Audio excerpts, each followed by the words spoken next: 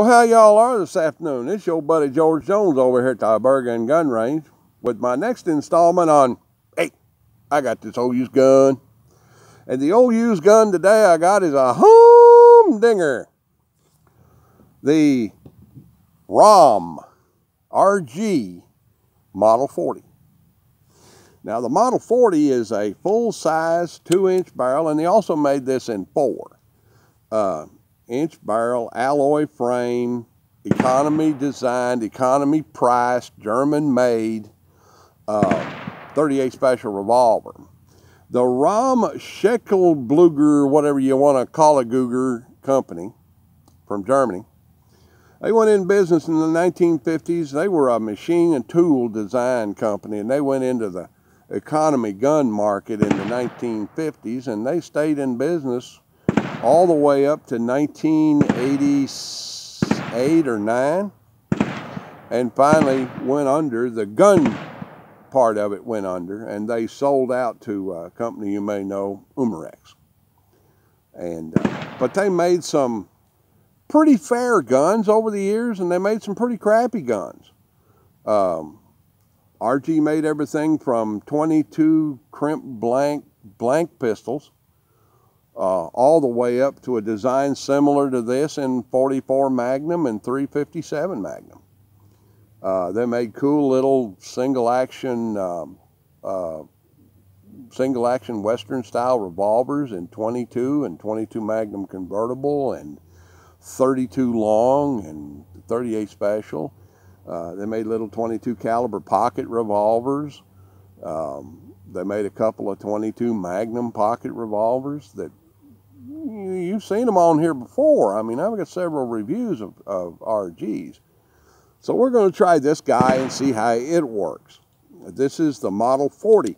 Now it has a latch up here, and you can push that latch, and it's just like a Smith & Wesson revolver, you know. You can hit the latch and kind of knock it out.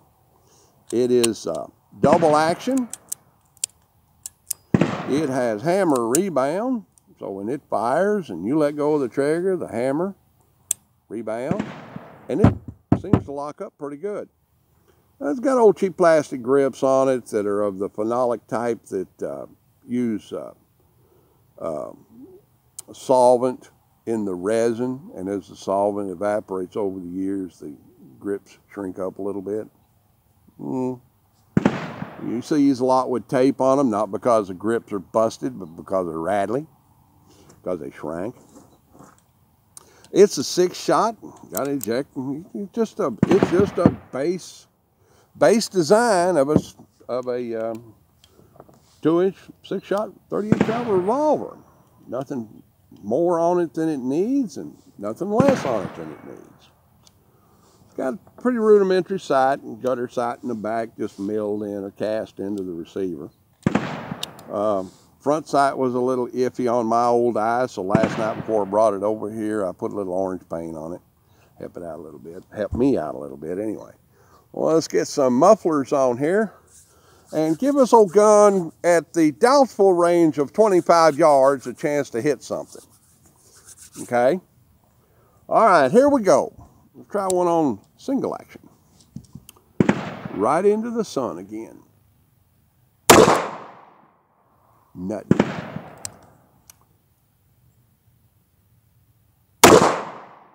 Nothing. Maybe too far for it, just to tell you the truth. Hey, it hit it that time. All right, we got old 24-inch barrel head down there. Let's see if I can hit it. Yeah, hit that. Okay. So if you got a home invader hiding in your burn barrel, you got a chance of getting him with this with this thing. I didn't hit it. All right, let's see if we can get him to eject. Yeah, there they go. Come out.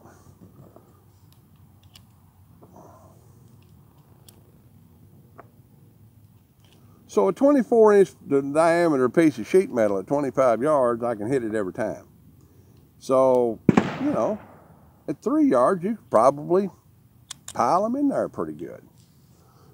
I'm down to one target one paper target this afternoon, and I've got a guy coming. I'm going to take care of his criminal justice agency in service. So I can't shoot my last paper target because I got a policeman coming. All right, let's try 6 rounds on double action. See, oh man, that's a hard action. Hit it though.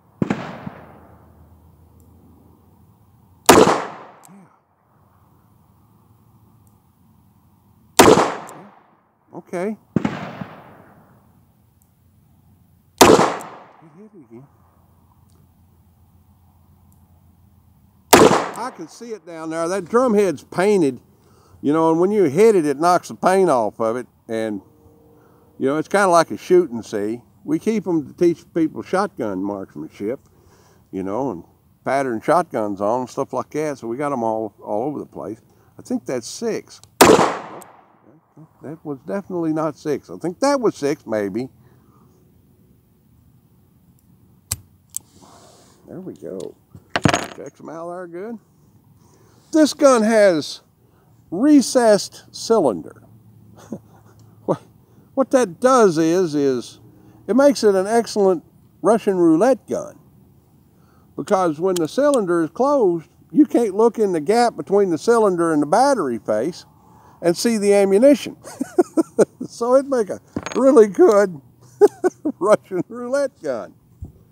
The value of this gun is somewhere around $100 to $125. It's a cheap gun, you know, company's out of business, you know, it's an economy priced or, you know, cheaply made, cheap gun that works, okay? Most RGs that you see work regardless. Not aesthetically pleasing, not a real good design, but it does work. So it makes the mark, okay? It's worth about $100 to $125 is what this type of gun is worth. They also made a 39 that was a little bit better in design and aesthetic, but you know, wasn't any better for being a 2-inch 38. RGs, as a rule, they function. As a rule, they're serviceable as a close-range defensive firearm. This is donated on loan to us from